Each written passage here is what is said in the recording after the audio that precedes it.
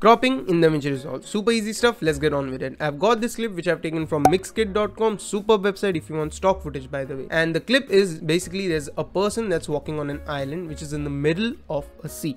Now after watching this clip, I've got an idea. What I'm going to do is I'm going to copy this clip above in the timeline, which is this one, convert it to black and white, which will look something like this. And finally I'm going to crop this black and white footage into a rectangle which will be around this person, and there'll be a text that says lonely which will be right outside the rectangle.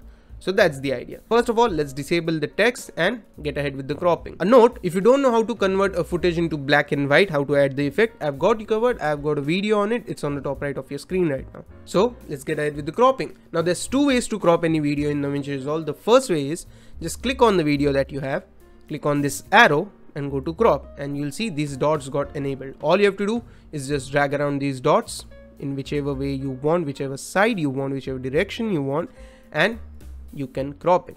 This is how it will look. You can even move around this crop anywhere you want on the screen. That's cool, right?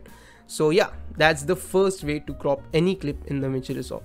Now there's a second way. The second way is just click on the clip, go to inspector, go to video, and there's the cropping section. Just click on it and there you have it. Crop left, right, top, bottom. 4 ways. So if I move this is how it will work for all the sliders. Okay, top, and then there's bottom.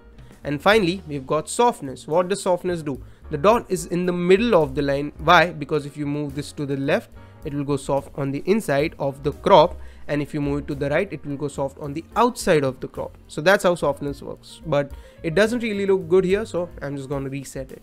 And that's our crop. So those were the two ways to crop clips in Davinci Resolve. Now let's play the clip. Let me enable the text, move it up here. I'll just disable this section, move it up here, and let's check if the person is inside the rectangle.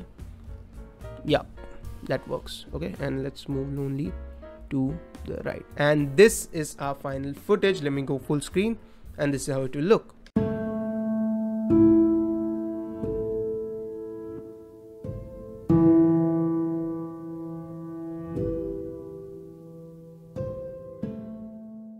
So that's how you can crop footage in Davinci Resolve, guys, and that brings us to the end of this video. I hope you find this video useful, and if you do, make sure you like the video. It really helps the algorithm suggest this video to the needful people. Share this video with your friends, and finally consider subscribing to the channel. I post such how to tech videos, tech reviews, I stream games on the channel every week, and I post some informative and knowledgeable YouTube shorts. So that's it for the video, guys. Thank you for watching the video. I'll see you all next time. Bye bye.